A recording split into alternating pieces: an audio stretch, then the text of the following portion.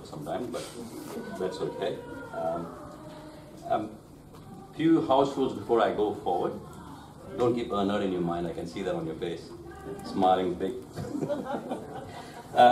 Few house rules. Before that, I hope everybody's had their sandwiches and drinks, which I noticed anyway. As a formality, I'm saying it, by the way. Please keep your phone on silent mode. You're quite welcome to switch it off too if you want. Toilets are downstairs. Exit is, you guys have come from the entry, the same as the exit. So be aware of that. You know where to run when it's an emergency, personal or otherwise. Make sure you put your visiting cards or name in the card box, because there is a lucky draw at the end. One lucky winner will take the $38 million. No?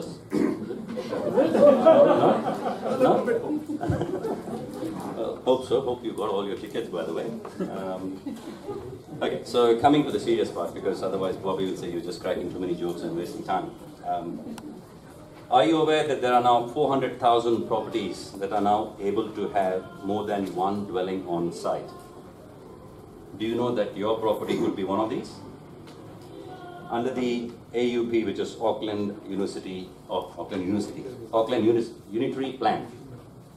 See, these are all things which we use in WhatsApp and all these emojis and AUPs and all that abbreviations. So anyway, that's why I got confused. You have a potential to earn more money in either rental income or resale value. We all know in Auckland, it's in the middle of the housing crisis, with the city needing an estimated 400,000 houses over the next 30 years. The Auckland Council and government introduced the Auckland Unitary Plan. They aim to open up land for new housing by allowing higher density in certain zones or rezoning rural area for building and increasing house affordability. 400,000 people in Auckland now own land that could be converted into multiple dwellings. By opening land in this way means the housing crisis can be solved. You may be one of them. This is your opportunity. However, the process, oh wow, my voice sounds really good now. Should I repeat all over or you guys will repeat? However, the process and compliance have become very complex, and with the number of gray areas, the number of consultants required for a project consists of planners, soil engineers, designers, builders, fire engineers, drainage engineers, structural engineers. The list keeps growing longer. In this context, a robust, experienced team is what you need to pull it off. Let me introduce Bobby from Tarzan Design, who has a very extensive team of consultants to make it easy for you. Bobby has been designing houses and developments since the past 17 years. He has masters in architecture from Unitec and is a professional member of ADNZ. His first multi-unit projects is almost completed on site, and he has been working on 15 multi-dwelling projects in the last couple of years. May I call upon him to come and share his wisdom and his knowledge? Bobby? Thank you. I'm sure you can hear me loud. Anand was just mentioning about the housing crisis. I've been hearing about this word since the time I arrived in New Zealand, 17 years back, and it's still a crisis. Well, rather than focusing on the crisis, let's look at what we can do to make that into an opportunity for Auckland in general, so that we can be actually doing something to solve the housing crisis, unlike some other government counterparts, and at the same time, do something for our own selves. So before we go ahead, can I just have a raise of hand? How many of you here have 2 or more properties? I'm sure people have properties over here. 2 or more properties. How many of you don't have any properties? Investment properties, I mean. Okay. So pretty much majority are investment property people. Just checking that this room has the right kind of audience, because that's exactly what we are going to focus on.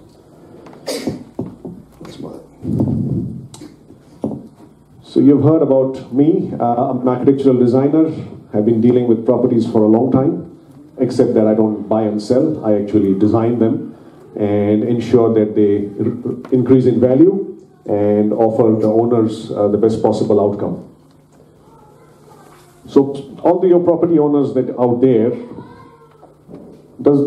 that's what looks good, right? You invest on one property, make money, invest on another one, make more money, and then this is how you keep going up, isn't it? Good picture? Is that how it is?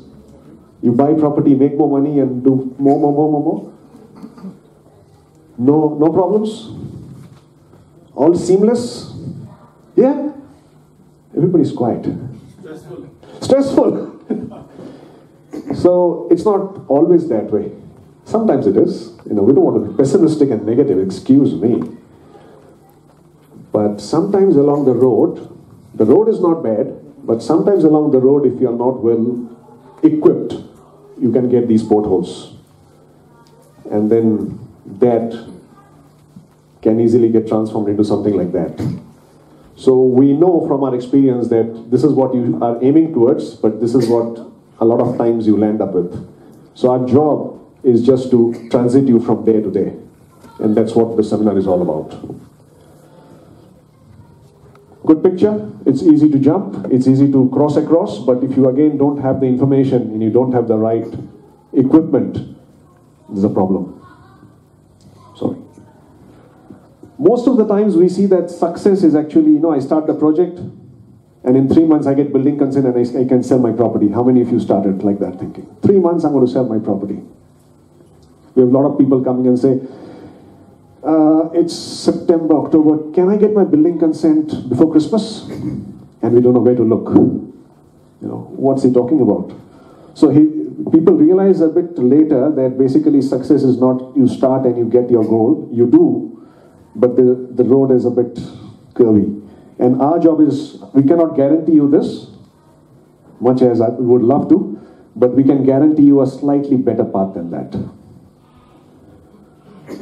So why this whole thing is coming about, starting again from housing crisis? There is a housing crisis. There is a requirement for property. There is a requirement for renters.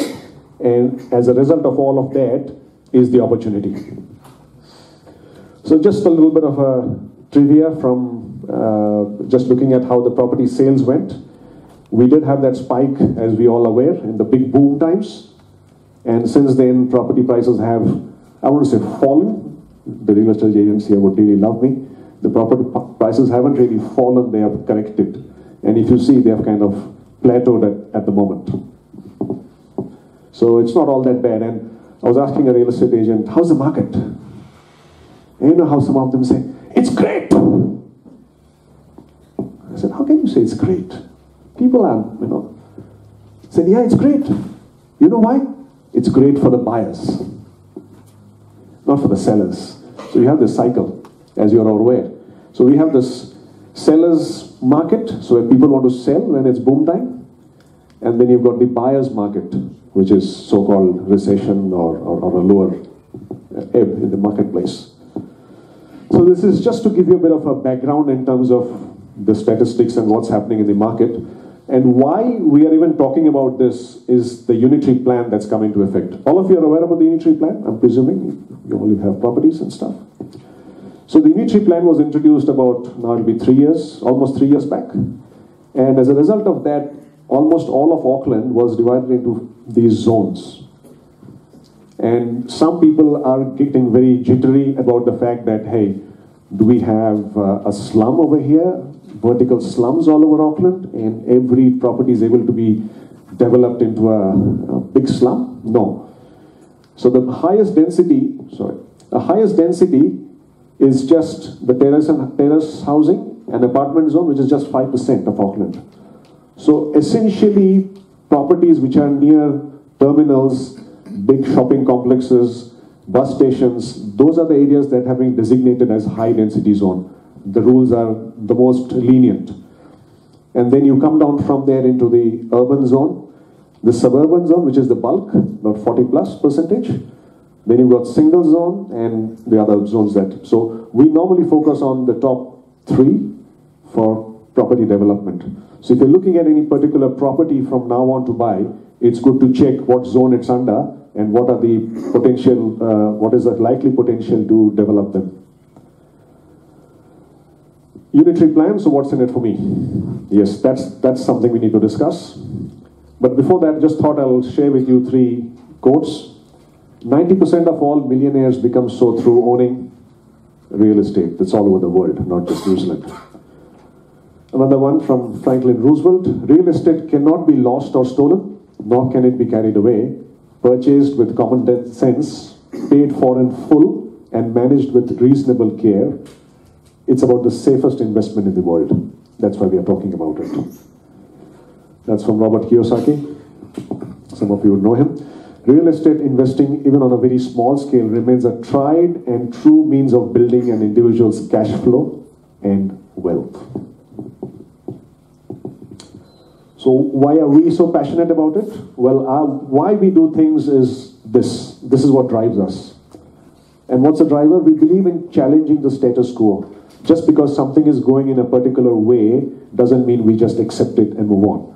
We try to question that. Is this the best solution? Is this the best way to address this problem?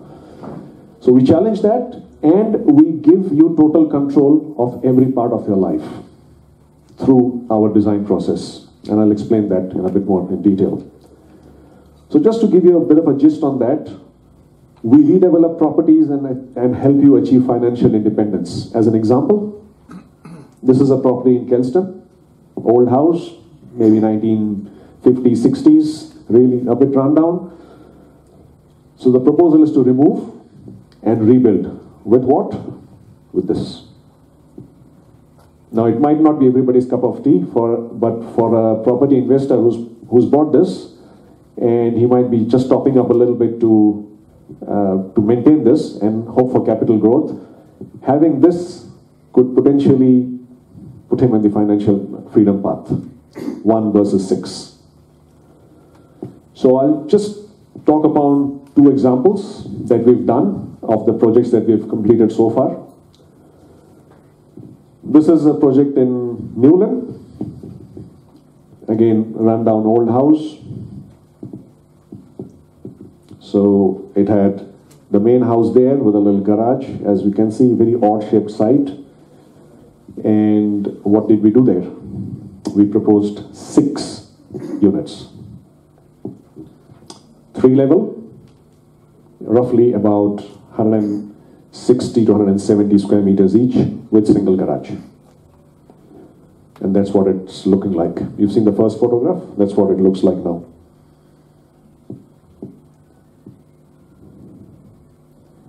I'll just run you a little video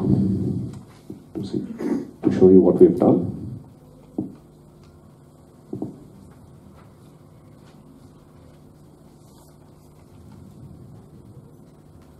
Sorry, it's playing from.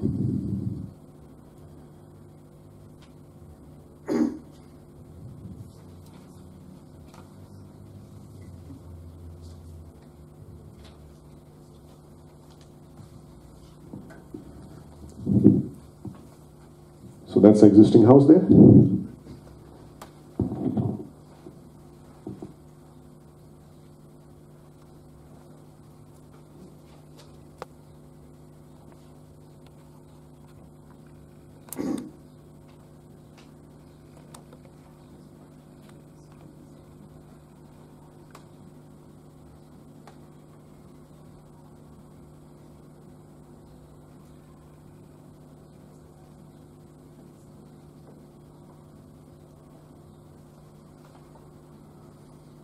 Those are 4 units in the front and then 2 behind.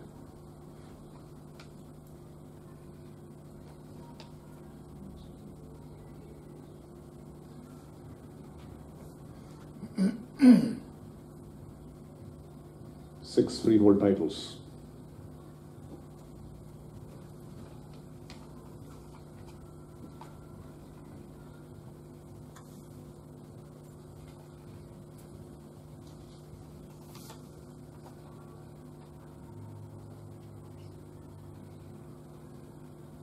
We had some music in this, isn't it?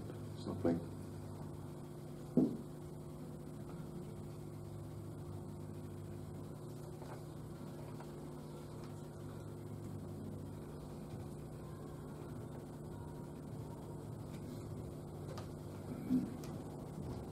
Those are the ones behind, 2 units behind, back to back. And that's the shot from the rear side of the section. Obviously, we haven't drawn the existing structures at the side. But this will give you an overview. So that's what it was before. That's what it's become, or it's going to become.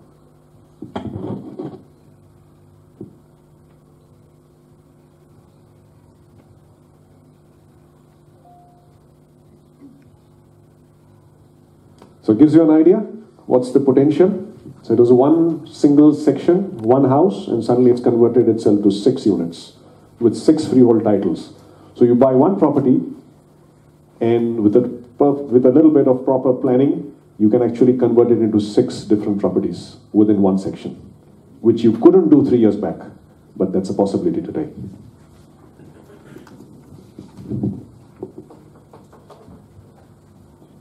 This is another one that we did in Mount Roscoe, very similar. Existing section with one house, real old brick and tile. Corner section, which was an advantage, definitely.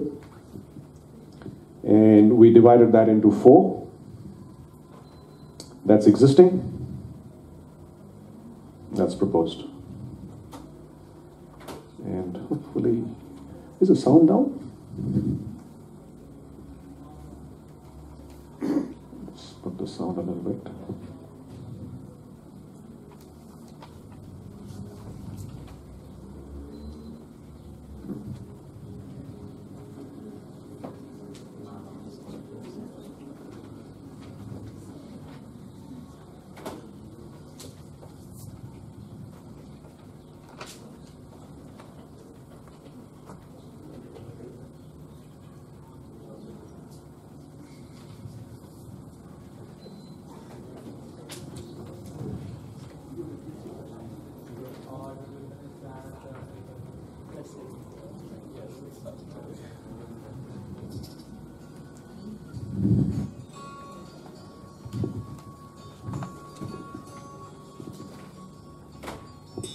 Okay.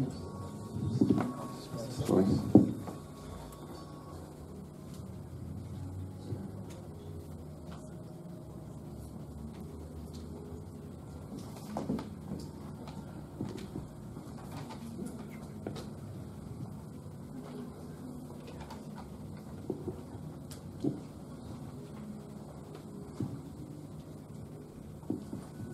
That's it.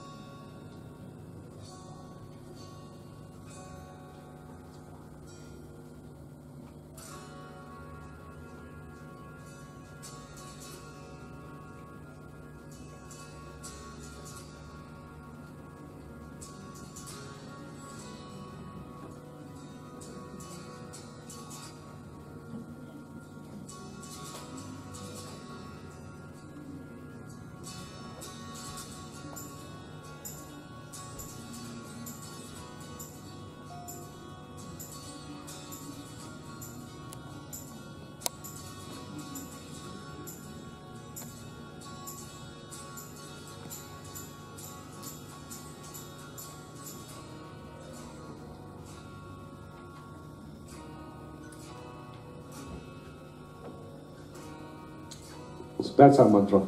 Make your section generate more income for you and move you towards financial independence. And we try to make the process easy for you. So at the end of the day, what do? We provide architectural design solutions to make your property work harder for you. So essentially, looking at the unitary plan opportunities to get into infill housing. So if there's an existing house, we add 1 or 2 as we can, adjacent the existing, or we remove and rebuild into how many units are possible. New houses, that includes new subdivisions, multi-unit dwellings, essentially terrace housing. We also do alteration and additions. So sometimes a property might have an existing house on it with a subfloor that's not really used, and we can quickly do some design interventions to the lower level, and from 1 house we can make it into 3 houses within the same footprint. So that's another option that is always there. So obviously, like with anything, we need a team to achieve everything. The process is complex, there's so much more compliance, we need a full team to go ahead. So this is our internal team we have of designers. And then the most important is our extended team. And I've highlighted the 3 important ones who are here with us today to talk about how they are an important component in the entire machinery to help it work smoothly and achieve the required results. So I'll just give an example of a project that we all the 4 of us are working on, and it's a project in Glen Eden, existing house. So that's the existing house, that's a minor unit, existing. So what we're doing is we added 2 units there, and we extended that to make it into a full-fledged unit. Minor unit, as you're aware, is just a 2-bedroom. It was actually a 1-bedroom unit. So that's what it looks like now from outside, those 2 new units. And we have, the specialty is we have a guarantee before we take on any job. We only give you a proposal when we know it actually works, and we have this team around us who help us give you the right decision. So if you feel that a project is having problems and it cannot get you a building consent, we don't even go there. In the unlikely chance that we take something on and you are not able to get a consent even after complying everything with council, we have a money back guarantee. Nothing to lose. Second, your project will be within the budget. We don't guarantee that, but again, we have systems in place like project managers and quantity surveyors at the very onset to give you an idea, well, this is what it's going to cost. If it doesn't fit your budget, quit or change. Third, you are always in control. You know who you're dealing with and who's doing what. And that's our process line, which is obviously not very clear at this point, but essentially it's a 3-stage process. And the first stage is where a planner comes into the picture. As soon as we look at a property, we do some little due diligence. I get a lot of calls, pretty much a call a day. And we turn to the planners to give us a little bit of a nudge and say, well, is it workable, is it not? And so the first cog in the wheel is the planner. And I would like to introduce Barry, who's been working with us for a while. He's from Kiwi Vision. They are not only planners, they are surveyors, planners, and civil engineers. And if you have worked with them, you would know it's become so complex that you go to a surveyor, then you go to a planner, then you go to a civil engineer, and coordinating people is a big headache, and it's not getting any better. But these guys have got all of that under one roof. So we just tell them what we want, they give us their feedback, we work on it, they lodge the resource consent. Barry. Thank you, Bobby. I'll just grab that for you. I'll get our presentation up. As Bobby said, it's not as easy as it used to be 20 years ago with the Resource Management Act coming in and then the new unitary plan. But the unitary plan has freed things up a little bit, so it's made life easy. We look at sites now and we think to ourselves, well, that's a 2-unit site, and by the end of it, there's 4 units on it, where we thought there was possibly only 2 units to be able to get on it. So where some things happen, and we think we've got it down. The new unitary plan allows a lot more flexibility to properties and allows you to do a lot more than what you think. So that's where it's got many layers, the new unitary plan, which is about that one. No, right. That one. Okay. Okay, so we've been doing this for 40 years. We're Bobby said, we've got a team of planners, surveyors, civil engineers, project managers to manage the entire process. It's a lengthy process, and as Bobby said, sometimes it takes a lot longer than what you initially think it might do. So we've broken that down into 21 steps, which seems quite a lot, but that's pretty much what we have to go through now. So when we look at a property, people come to us with an inquiry, we check out the unitary plan. If required, we'll speak to council officers and make sure that where we're heading is in the right direction. Confirm that if the zone allows for development, and there's, as Bobby said, there's 3 or 4 areas you look at now to determine that, and the unitary plan has multiple layers in it, so there's a few other things you've got to look at as opposed to just the zoning.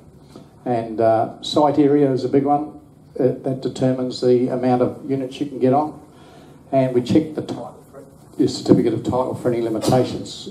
So quite often people miss the fact that on your certificate of titles there might be some encumbrances on there which won't allow you to do a few things. So we've got to do that due diligence and process to go through and look at your certificate of title and then know what we're looking at. So we start with the unitary plan, which is your planning map, and that's where we is the first step. And your title, sometimes it has a whole lot of things down here in the encumbrances, and we've got to check with these easements, covenants over the property, like covenants or whatever. There's a little bit of a loose connection, but anyway, we'll get there in the end. So as this one's got down here a land covenant. So sometimes those things don't seem to add up and make things work properly. So that's where we've got to go to for starters. Secondly, we look at the drainage. And one of the big things we've got to get rid of is your stormwater. A lot of properties are.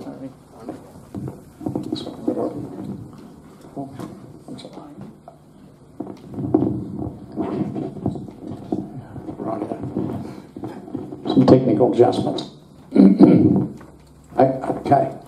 Stormwater, yeah, that's one of the big ones we've got to get rid of. Wastewater, generally every section's got a wastewater connection. Your problem is if it's elevation contours make it hard to get to the wastewater. Stormwater, not all the properties in Auckland have got stormwater availability, so that's one of the things we have to really check out and look at to start with, and make sure we've got the availability to get stormwater, because council will want any new development to be all the stormwater from the driveways, the house, to go into a system, an existing pipe system. So that's where we look at this part of the geomaps and the unitary plan. It has the existing drainage. Your red is usually your wastewater, your green is your stormwater, and then it has other water reticulation. So we also then go to the aerial photography on the GIS and look at the position of the existing dwelling, any auxiliary buildings, and that gives us a general idea of whether we can do a development. One of the things, if you want to get into the back part of the site, you've got to be able to get past the existing house. So general position of the existing dwelling. If you want to retain it, a lot of people want to retain the existing dwelling, put something additional on, so then we have to meet the bulk and location requirements.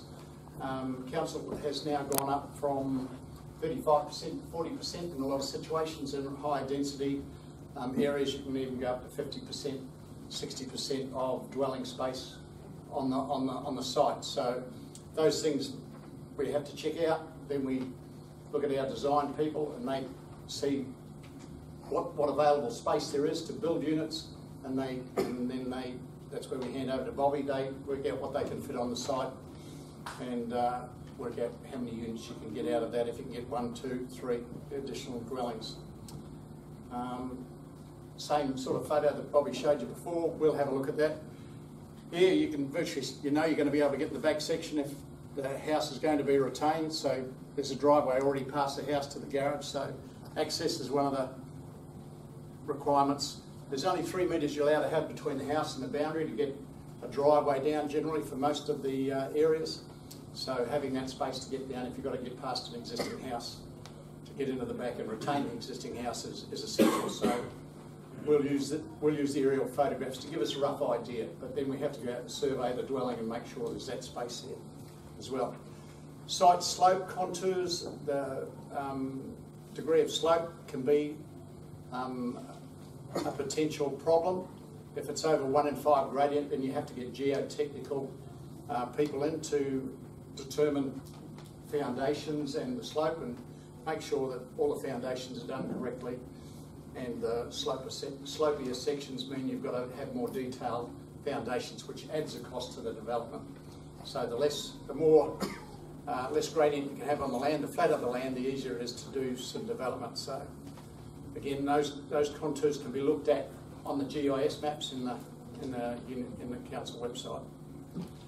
Funding, then once we get to that stage, we'll send people to PEEP that do the money part of the job, and they'll go and speak to them and work on their budget, where they can get development finance, and that's a possibility. So that helps get the funding to get the building done and get it built.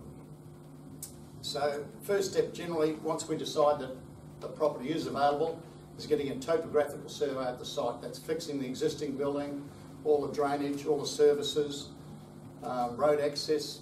Quite often these days, where we do a development, the council want to know that the crossings, there's not too many vehicle crossings close together for access into properties, and those things can sometimes restrict what you can do on a property. So we do the topographical survey, and then we'll hand that over to the architect, and he'll start his design process and work out whether the existing house may be moving to get some more dwellings on, or rip it off, build a whole lot of new dwellings, and then they can come up with a plan for that and design boundaries. So we'll design boundaries, they'll design boundaries, we'll come and work out the actual exact boundaries and what needs to be done. So that's our typical topographical survey, which is on the one that we had the aerial photograph of, which had the garage at the back. That's going to be ripped off, being able to get into the plan, and then the architect goes to work on what's there.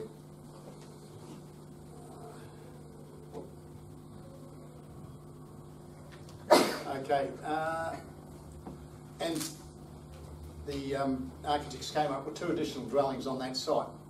So retaining the existing house had to be adjusted a little bit to get the correct site coverage. I don't know whether you saw on that, it had a bigger deck area out the front, and that was classed as site coverage, so that was adjusted to allow the correct site coverage for a couple of additional dwellings to go on the back.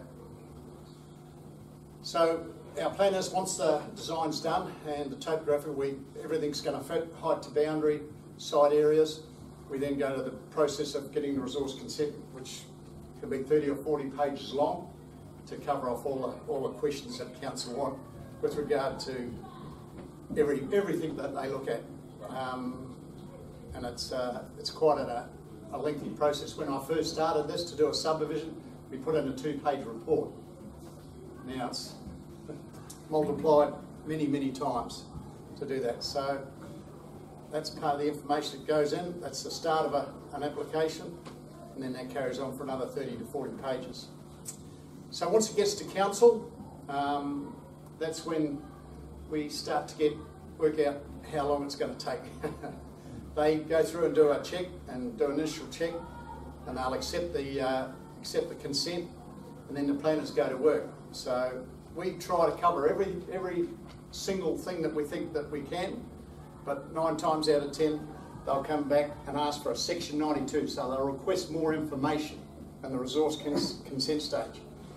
We've been doing it for 40 years, we think we've got it right, we know everything, but about 50% of the applications come back asking for more information. So it's supposed to only take 20 working days to process an application.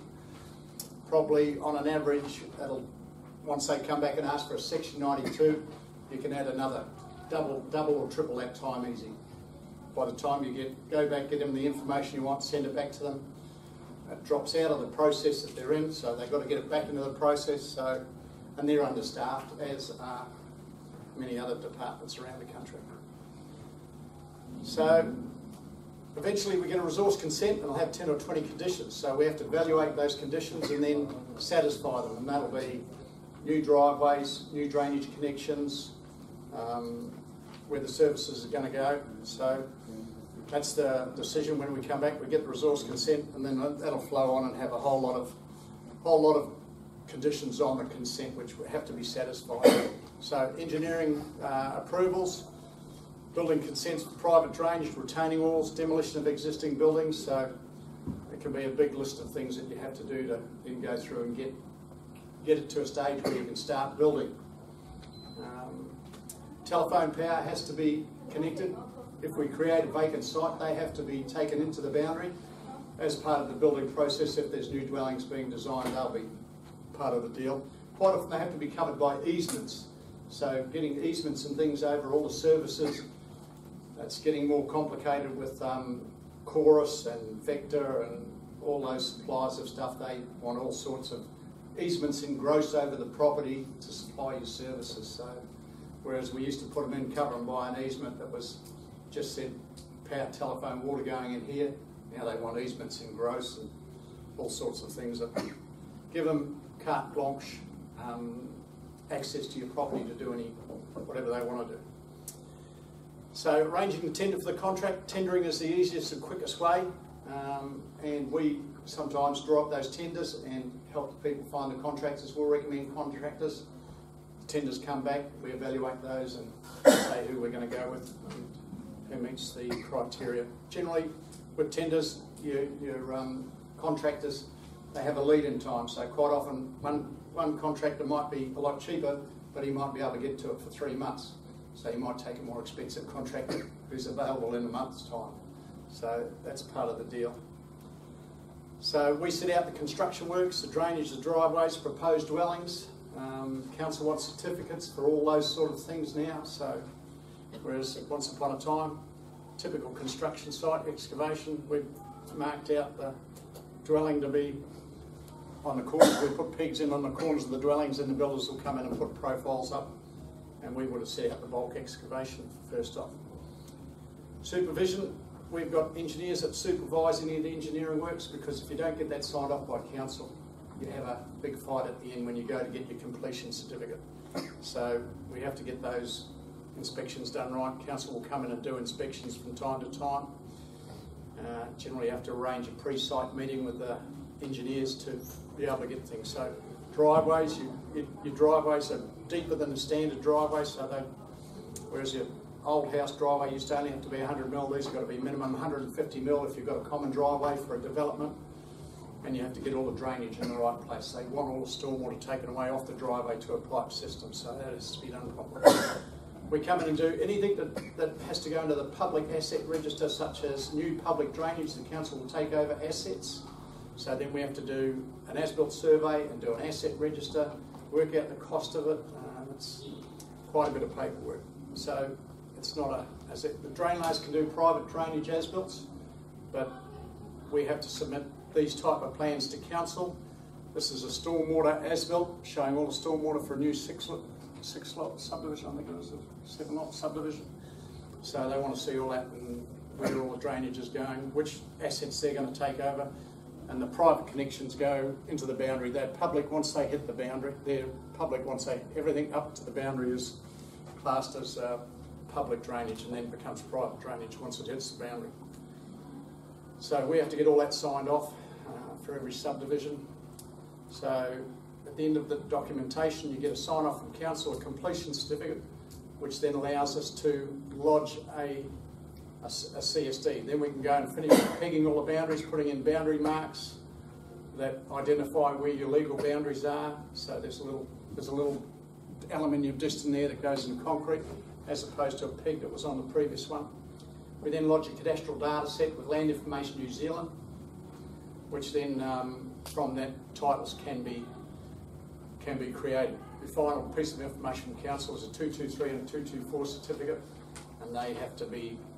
You have to get them from council for you to get titles. So then your solicitor gets involved. With us, we give them a whole lot of information. They then apply for new titles. Your new titles should issue within 10 days of the plan being approved at Land Information. You've got your new titles for your new bits of land. Now you can go and, with your new asset, free up cash, reduce your mortgage, build a new home, go on a world cruise because you've made some money out of property. So that's the process. It's not quick and easy, but it's doable, and there's a lot of people out there doing it, so you just got to work your way through it. Thank you. A couple of finished products. The house is just about finished, ready for new titles. Thank you. Thank you, Mary. Sounds real easy, right? I can see the halo behind your back. Wow, I know about subdivision, and I know about planning, and I know it all. I where the drainage is, and where the very stormwater is going. These are the things we have to deal with on a day-to-day basis. And what we try to do is keep the client or owner as insulated as possible from the ground realities and problems. But there's one important person here, along with the planner, that needs to come in pretty soon. Any guesses? After the planner, you've got the design, you've got some planning checks, and looks like the project is feasible. What's the next thing that drives it? The builder. You need to know the cost, right? You need to borrow that money from the bank. So you need a project manager who can give you an indication of some cost, makes you understand where it's all heading towards, and whether it's even feasible from a construction perspective as well. So that's where we have KMB Construction coming into the picture. He's a project manager and builder, and gets involved pretty much from the concept design stage, which is usually not the case in a typical project like this. So we'd like to welcome Bhupendra Kumar, KMB Constructions. Yeah, good evening. I will try to use this, hopefully it works. Okay. So basically we are a project management as well as builder company. We have been doing it for last 11 years, and we have a team of engineers who help us in doing all the construction work. Plus we deal with, I will go by this.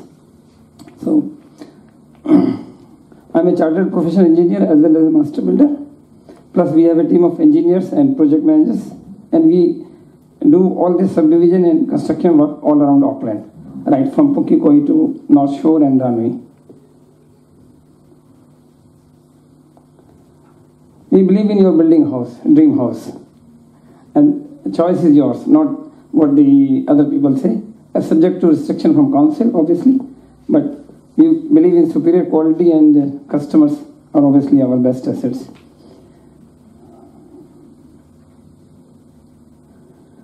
Okay, now everybody wants to earn extra money, and this is one way of property enhancement we can achieve.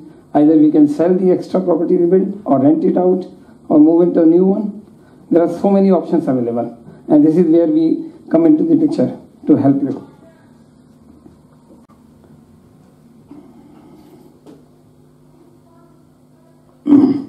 Okay, we get involved in the projects from the very beginning.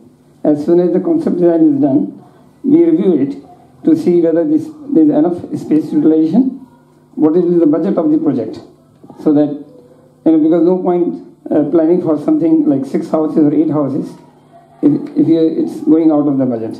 So, and also we check the constructability. Sometimes designs are such, it's not possible to construct on site. There are so many other limitations. So that's why we get involved, and we try to maximize the value of your house or project. We liaison with all the consultants from day one. Like as soon as the concept design is done, we get involved with the Target Design and other consultants. There's a list of them which you are already given, so I will go quickly through that. And we also deal with infrastructure people. Okay, once the building consent is done, like you have seen the resource consent process, after that Bobby takes over and does the building consent. We get involved in the construction process after that, and that involves like right from earthwork, footing, foundation, superstructure, roof, cladding. Cladding is the walls outside, which can be like weatherboard, bricks or cedar or whatever you like. Jib fixing and stopping, waterproofing and tiling, paint, waterproofing, decking, kitchen, bathroom, glass wall straight, finishing and landscaping. So there's a long process, and at every stage not only we check everything because we are engineers, there is a council inspection involved at every stage. So there are about 11 inspections at footing, foundation, frame, cavalry wrap, cladding, pre-line. Pre-line means jib, basically. Before we do the jib, council comes again and check everything. Post line, decking and drainage. So what it ensures is that there is not only one eye, there will be 3 or 4 different eyes who have checked your building to make sure that it's perfect for, it's perfect construction. Okay, subdivision process is already explained by Harry, but I will just go through it. Lies with all the consultants like architect, engineers, which includes structural, geotech, civil, surveyor, Auckland Council, and then infrastructure people like water care, vector for power, chorus for telephone, Auckland Transport, and sometimes Auckland Parks if you have to get permission from them. Then in the end, through surveyor, we apply for 223 and 224, which is the end of the subdivision process already explained. We will just quickly show you some of the projects we have done. This is a single-story house in Karaka. And there is an overhead line you can see, so the height was limited. And we have made it to way so that it looks quite, like a double-story house, but actually it's a single-story house. This is a double-story house we did with subdivision in Mount Roskill, and the side was quite slopey. This is just a single-story house on a new subdivision. This is replaced an old house in Hillsborough with a new one. The old house was about to be demolished. That one is in Glenville. I will just show you the picture of a new house we built in Mount Roskill. This is the house you look during the day, but we put extra lights in the soffit. So during night time it looks like this. So you can add those things. And on this house you can see this is a weatherboard and this is a schist column. But if you want, we can provide schist on the surface also. So you can see this is a house built with brick and weatherboard. Yeah, this is Papatoy. With kitchen you can have so many different ideas and you can spend as much as you like, but we try to have a nice kitchen, like still engineered stone or granite with the... Okay, now you can see different types of kitchen we have done based on the budget, but we ensure that your money is spent wisely. This is splashback, like the client shows that color, so, and this is all engineering stone. I mean, we don't design it, but we help the architects to meet the client's requirement. There's some bathrooms like full height tiles with, you can see that spa here. This one is a double vanity, and I'm not sure the pictures are clear there or not, but yeah. That was in Mount Wellington. Okay, so if you have any questions, we can answer at the end. But we can make things to suit you, whatever you want, and we deal with you like throughout the process about the costing. So if your cost is going over the budget, then we can cut down some items, and then we advise the architect to do that. So this is the way. And if you got extra money, for property developers, we do it differently. We try to maximize their profit. So that still people get a nice house, but there's no point of like doing full height tiles if developer is wanting to reduce the cost. So we look for economies in design and construction. Okay. I think I have covered most of it, and back to Bobby. Thank you. Thank you. So we identified a property, we went to the designer, we went to the planner, we went to a property manager, and now we need some funding, we need the money. So we go to somebody like, we have got somebody here from who's eager to give away loans. Just tick. Loan market.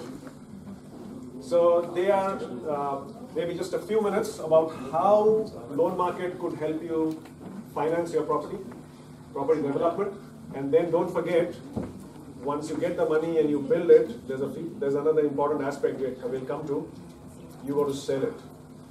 You're a property investor. You're not there to live. You're here to sell. And so you need good people to sell them. And we've got Christopher here. He's from Ray White and his team. And Ash as well, who are here to just sell your properties. They just love selling properties.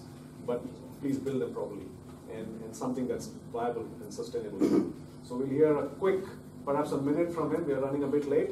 And then we'll go on to another cog in the wheel, which is Richard's. Right, so the funding side of things, I don't need the microphone because I'm told I'm loud enough. Excellent. The funding side of things you've got to really look at to start with. You know, for most people, they need that money early on to start the process of subdividing or getting the building.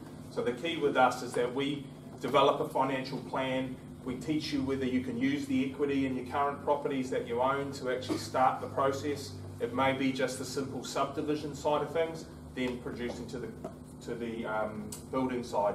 But what you've got to realise is that within loan market, we have access to not only the main banks, but all the second tier lenders that maybe some of you don't necessarily have access to. So what we endeavour to do is give you all an opportunity to get a financial plan to start with, and then help you through the process of getting the money so that you can do this. And there's a number of ways to do it. So, you know, we are always available to talk through the process first, have a meeting, decide whether you actually are able to get the funding, and then implement that funding plan for you so that you can achieve it. And at the end of the day, it's not we can't do it, it's how do we do it and how do we implement the plan to do it. So Tracy and myself are around afterwards. If you want to have a chat about these sorts of things, you know, feel free. We work with the agents and the property managers. So we actually all work as a bit of a team. So, you know, we can give you some really good ideas to how to get that financial independence that gets you to develop your property and own your own home. And in the end, the whole thing is to have a passive income or have no mortgage at all. So that's our job. Thank you very much, man. So now all your finances sorted. Go to bed peacefully. Right. Next we have Richards Consulting. Now, to my knowledge, structural engineers are not really in the forefront, but they are very important in the background. Because without a structural engineer, you can't get a property completed. Is that right? But also what people don't realize, and that's why Richards are here, is that they can play a very important part in making the project or the structure, the design, very economical to build, which KMB Construction will acknowledge and agree with me. So can we call upon Sam from Richards Consulting, who's our preferred structural engineers for our projects. Sam. Cheers. So we've got a team of chartered engineers. We've been going nationally for about 10 years. And Nick Baker here manages our Auckland office. I can move this.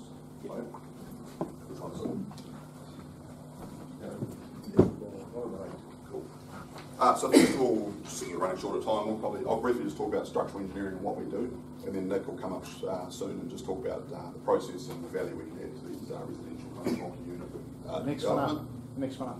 Next one up.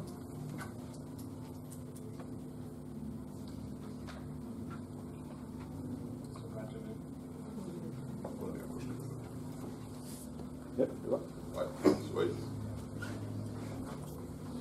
So firstly, what is a structure? The structure is like our skeleton. It's here to resist the wind, the earthquake, probably not much snow up here, and people crowding loads and vehicle loads as such.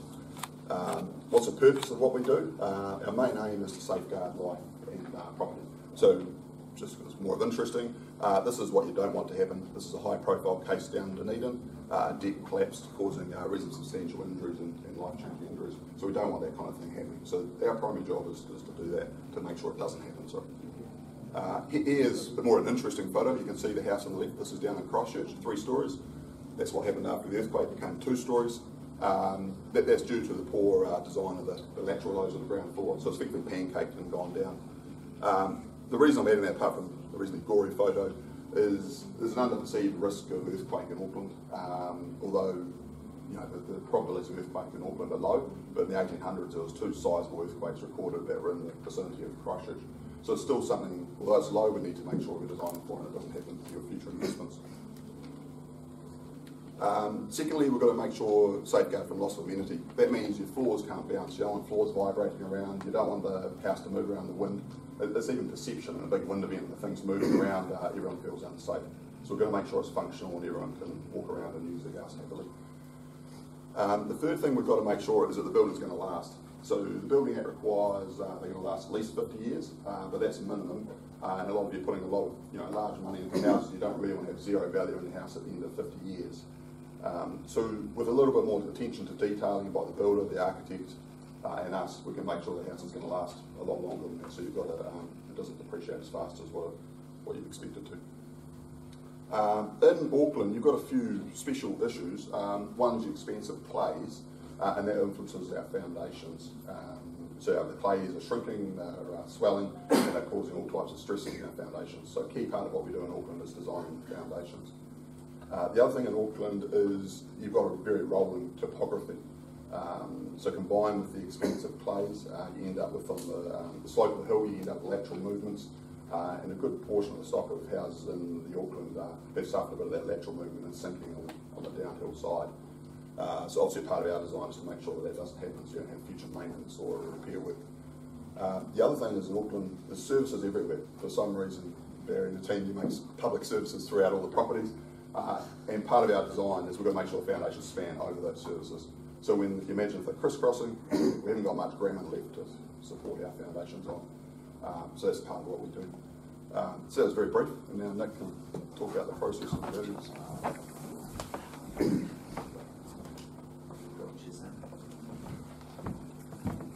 Cool, so I'm going to have a quick chat to you about how we add value and our process. So we're generally involved in the design process at the early stages. So Bobby may come to us with a project before resource consent stage, and we'll help them with trying to get the building under hardened relation boundary issues by designing shallower depth joists, or also give you a concept structural scheme to take to your QS to get your pricing and your loan. We look to optimise the structural layout, some minor tweaks to the floor plan by moving a wall slightly or increasing the length in the wall. You can get rid of a whole beam, and that adds up if you're doing 6 units all the same. We look to reduce material volume and cost. So our number one option is timber. It's a more sustainable option, and if we can't get timber to work, we'll use the lightest weight steel beam, because the money in the steel is in the weight.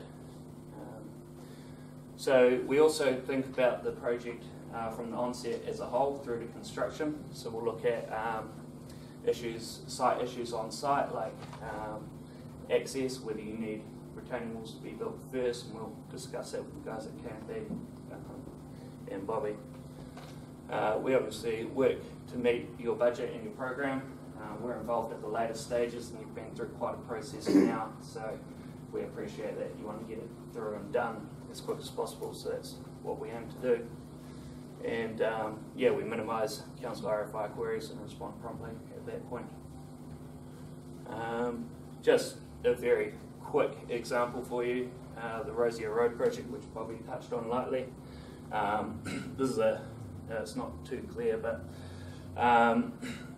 down the bottom here, say this window was slightly wider, we'll come back to Bobby and say, look, with the window being so big, you need a steel frame across here, and that can be generally costly, and you don't want to see as much steel as, you want to try to see as least steel as possible. So we'll come back with options, say, you increase the wall or decrease the window outlook by 100 mil or so, we can get a timber frame bracing element in there and reduce the cost of the steel involved.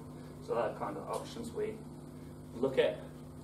And just a simple floor plan of the same house. This is the floor joist framing plan. So we had a couple overhanging areas here, or cantilevers, and a larger overhang here. So in this area we aim to optimise the timber joists that we already had for the floor, and to reduce the need for steel.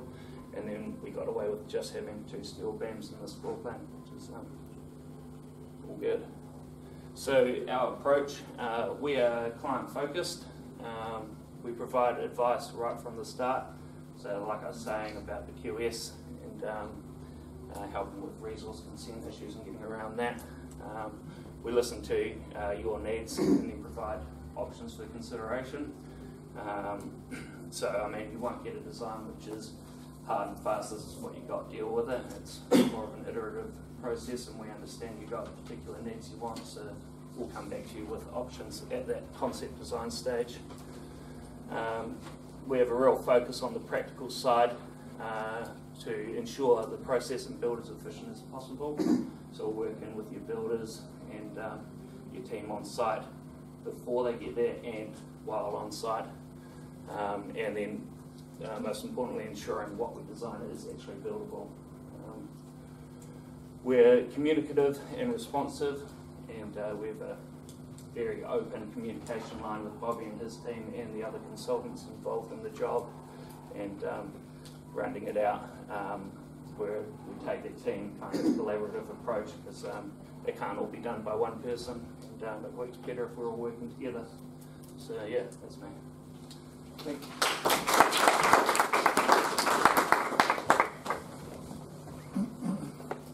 Thanks, Simon, Nick. That was great. So, I mean, you just touched upon obviously a few things that are very instrumental in keeping the cost down. And it's very important that we listen and talk to each other and save our clients lots of money.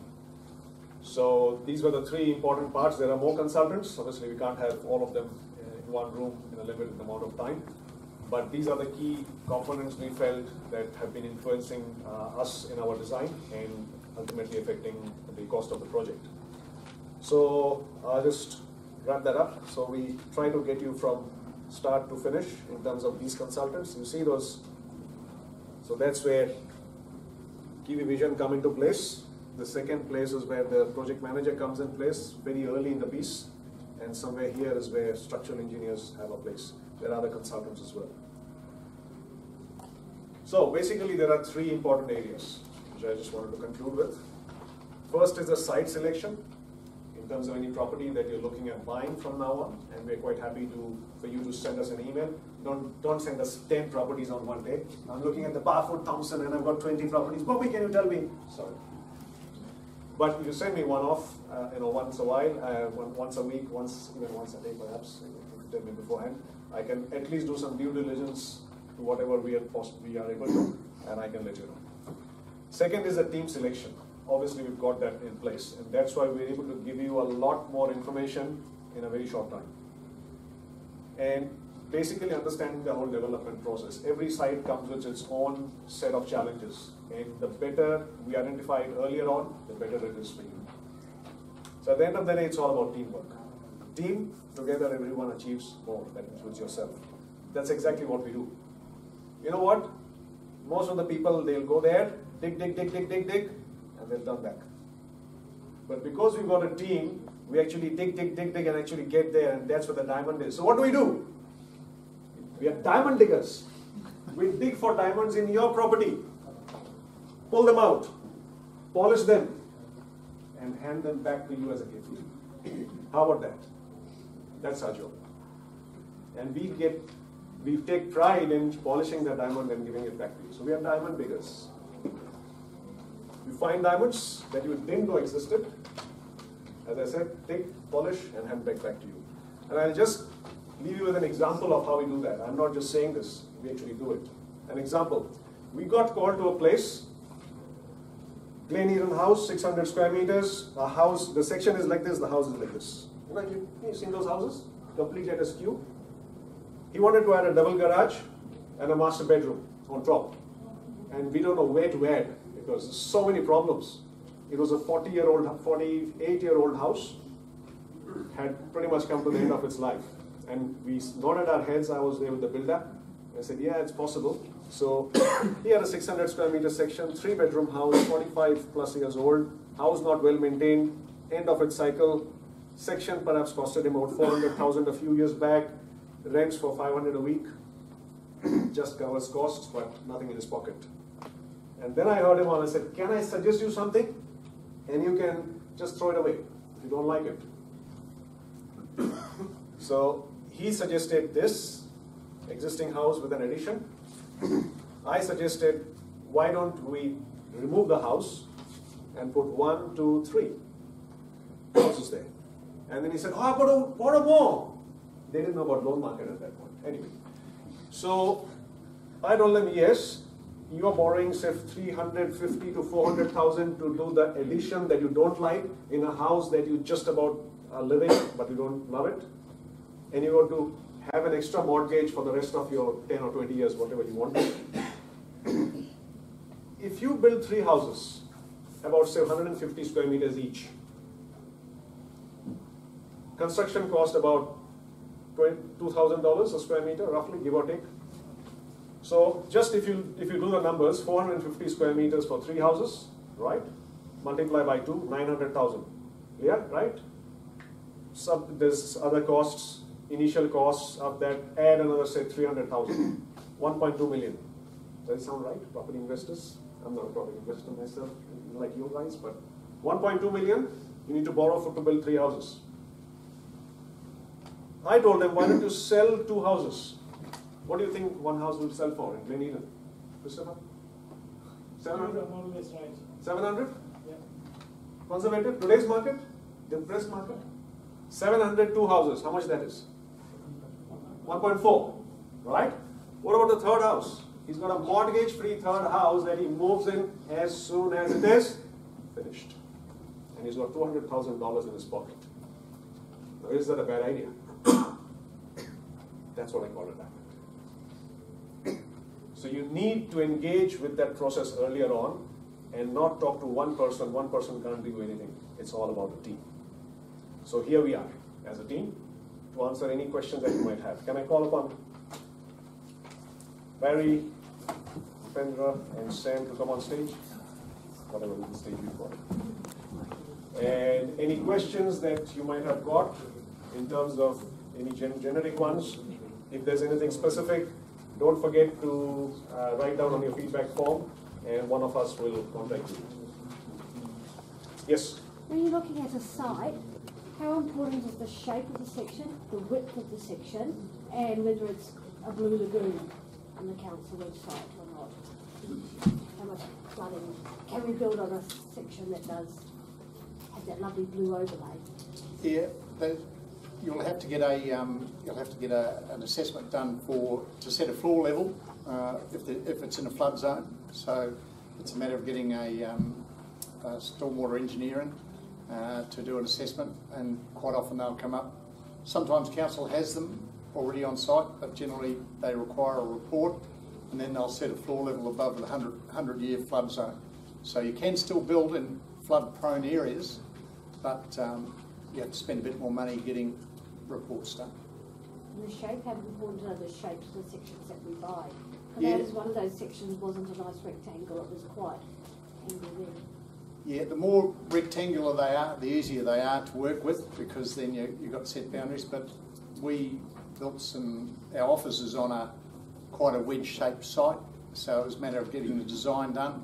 We engaged architects, we engaged 2 architects for a concept, and I had a picture in my mind of what I wanted. One of the architects came up with a design that just blew us away, and we built the offices, which was built around a pyramid shape rather than I envisaged a right angle building. So the architects come in and give us the incentive or the ideas, and just blew us out of this. So sections that are odd shapes still can be built on. They're just a bit more of a challenge for the architects to come up with. And how far away, when you look at the stormwater and wastewater, like sometimes the stormwater can be 10 metres, 20 metres or 60 metres away. At what point is it not feasible, cost-wise, to get the stormwater or wastewater onto the site? Yeah, each site is individual. Probably 80 metres, you're starting to get into fairly high sort of costs. But I wouldn't want to go any more than 80 metres with your stormwater. But up to 80 metres, you can generally. But then quite often you've got to get permission of property owners. It's out in the road. But yeah. So do you access the stormwater and wastewater from other people's properties, or just from the public, like on the road? Sorry? Do you access stormwater and wastewater from other people's properties, or do you do it from the public services on the road? If it's not on site, you have to go through other people's properties or out to the road. Council, in some situations, will let you take it out to the channel, and the road channel, if you can get the fall and the right sort of drainage out there. But if it's through the property, it's a lot easier, but there's not many of those left these days. They're getting harder to find. Just a quick one. The last example in Gleneagles, where if the owner has agreed to have 3 dwellings over there, post building consent, say that's approved at some point in time, how long do you allocate to build, complete those 3 properties in general? On an average, from the time you start the project till the time you can keep it ready for selling is anywhere between 18 months to 24 months, so 2 years. Depends on the complexity. If it's a relatively simple project, perhaps 1.5 years. Otherwise, I normally tell clients budget for 2 years. It takes that much time. Right. If you're doing development on a busy road, does it affect the construction cost, like vehicle management and all this thing? On a very busy road, you are making 4 dwellings. Does it impact the pricing or construction, or impact the time frame? Not that much. I mean, we still have to do the traffic management when we do the vehicle crossing outside. I mean, obviously we can't park the truck on the road, but it's not a lot difference. If services are available, there's a traffic light there, services are there close to that, so is it a problem there to even manage that? Or? I think the new vehicle crossing is not allowed near the road crossing. I mean, there's some distance where you can be more, but obviously on a very busy road, we find it hard to do services along the road, because in the footpath section, when the road is out, there will be big electrical power, water, gas lines, and so it gets a bit more expensive from that point of view, not from construction point of view. We employ a traffic engineer to get our work done. Some other questions, Mr. Yes. How does the gradient affect in the costing? I mean the slope of the land? Yeah. Oh yes, absolutely. Yeah, okay. First thing is gradient wise, you have to check whether it's buildable or not, because it's going against, suppose your services are on the road side and your section is sloping down, you won't be able to connect it. I mean, it gets more expensive from that point of view. But from building point of view, when it's sloping down, the house still has to be flat. So there are 2 options. Either we cut the site to a lower level, or we build on the higher level. In both cases, it's more than the flat section. As a thumb rule, I can give you some, it's not like for a normal house, like a double-story house, it will cost you around $25,000 more per meter of slope. Just a very rough guide. Because people think that it is the same cost. Now you have to do retaining wall, or block wall, or cut and do retaining wall. So we work out the best possible option for that. Yes, John. Obviously, there's 4 different parties, so does one of you take the lead in managing the process from beginning to end? Yeah, we just try and fight with each other and say, I'm the leader.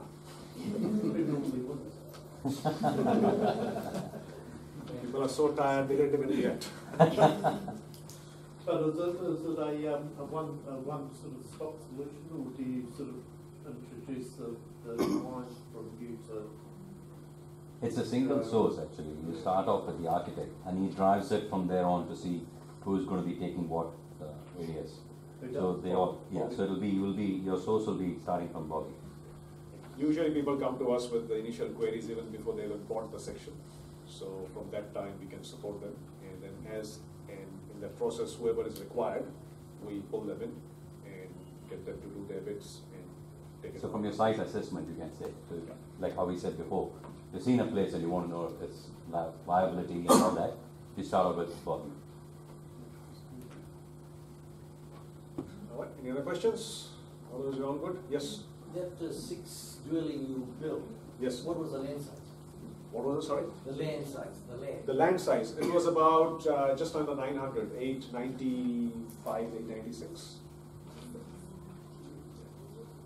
And 4 dwellings?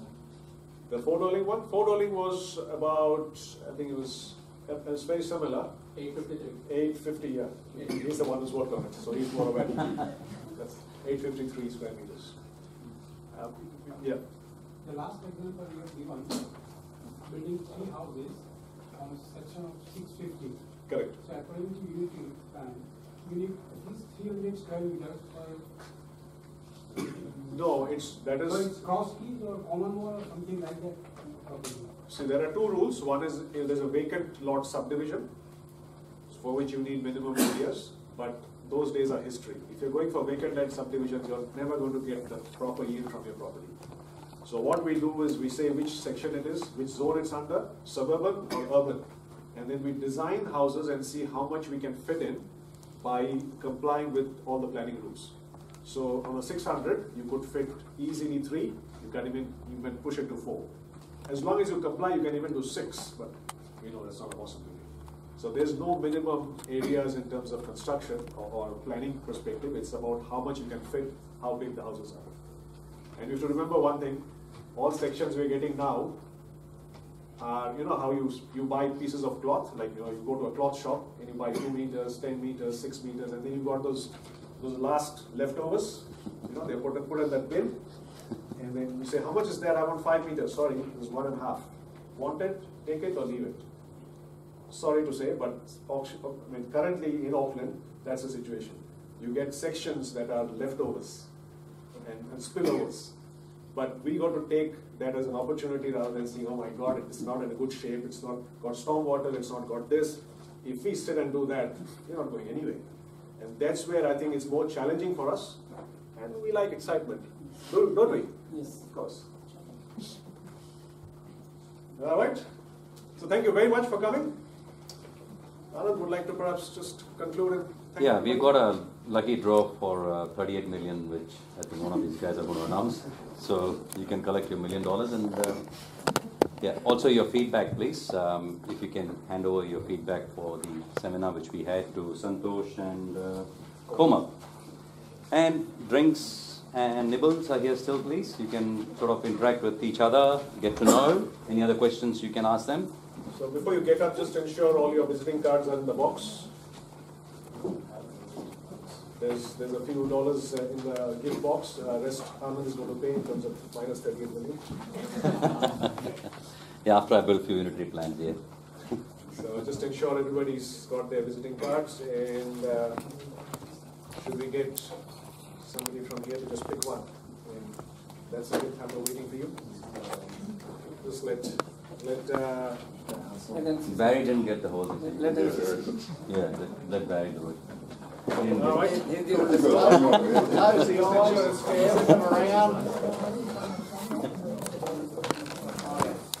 There you go. That is grand pattern from Rama.